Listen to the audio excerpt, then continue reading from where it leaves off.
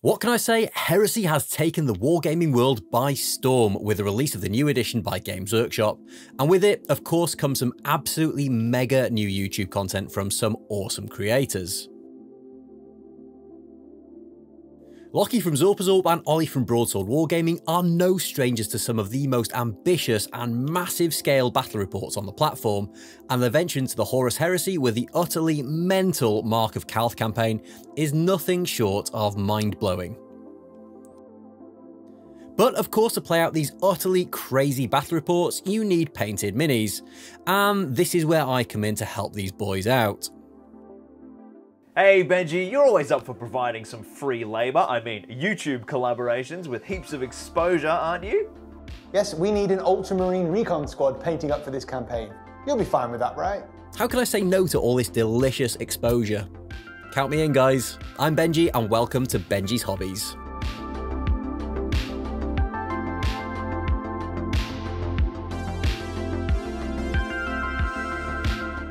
So, the recon team.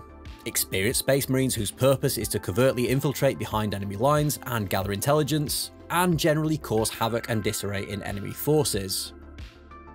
Armed to the teeth with a variety of specialised war gear including sniper rifles and stealth gear, these guys really are a badass squad and not to be messed with. The kit I'm putting together here is the Mark IV Recon Marines from Forge World, and it contains 5 minis with different weapon options. Now, not knowing the rules, I simply went with Rule of Cool whilst assembling these, opting to give them a mixture of sniper rifles and shotguns.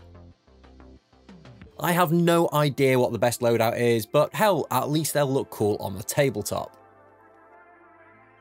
After priming them and giving them a quick zenithal highlight, I decided that I'd try and use the airbrush to get down some of the main colours, in this case, the blue armour.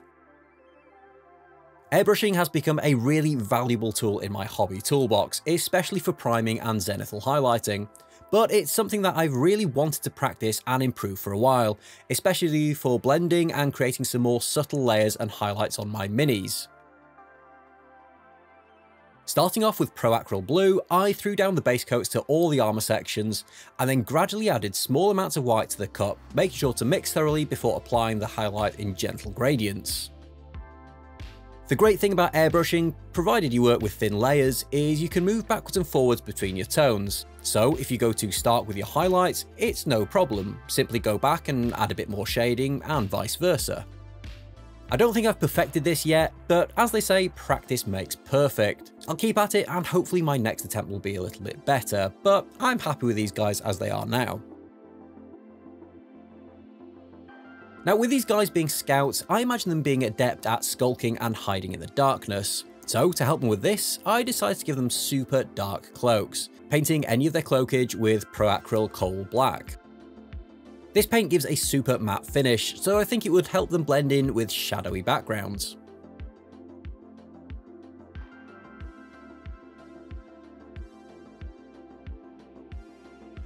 I won't go into too much detail about how I painted the rest of these minis because, well, it's all pretty unremarkable really. I simply blocked in the rest of the colours before starting on the fun bit.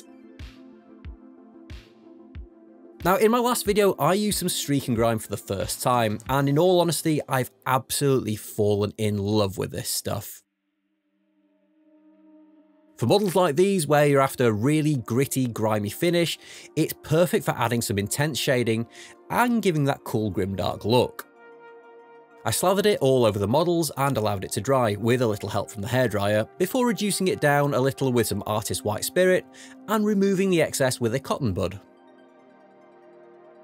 This leaves the grime in all the recesses, but removes it from the higher areas, so the airbrush work I did earlier isn't entirely wasted.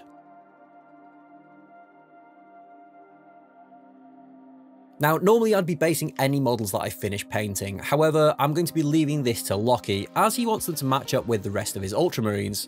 So for now, I'm just going to box them up and ship them to the other side of the world.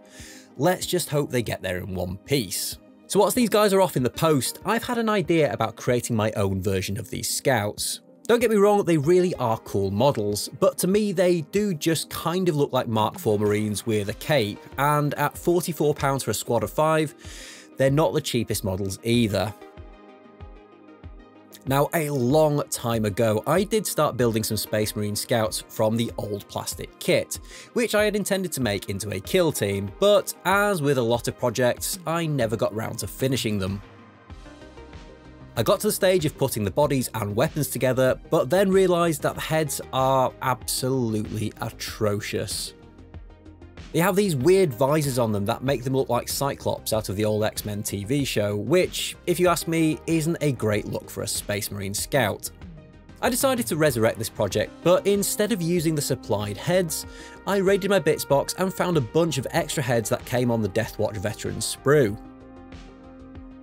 They have a cool little antenna on the side, which to me makes them fit that scouty aesthetic I'm after, and scale-wise, they're just about on the money. I took a little time to carve away some of the excess plastic from the connection points to help them fit better, and scraped away any inquisitorial iconography with a craft knife. Now this did take a bit of work to get them to fit right, but by carefully slicing away the plastic and regularly test fitting, I managed to get them to fit pretty snugly on the scout bodies.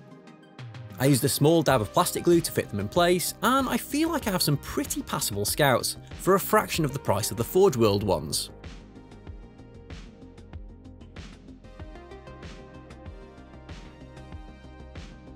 I'm yet to settle on what chapter I'll be painting my Horus Heresy army yet, but I painted this guy up as an Ultramarine, and I think he looks pretty convincing. I'd certainly be happy to chuck him down on the table. It seems that my Marines did make it safely to Australia, so make sure you check out Zorpazorp and Broadsword's battle reports, and keep an eye out for them in action. So which ones do you think are best, the genuine Forge World models, or my knockoff cheap Kitbash Marines? Let me know down in the comments below, and whilst you're down there, make sure you go and check out the links to all my affiliates, and all the other good stuff, and I hope to see you guys in the next video.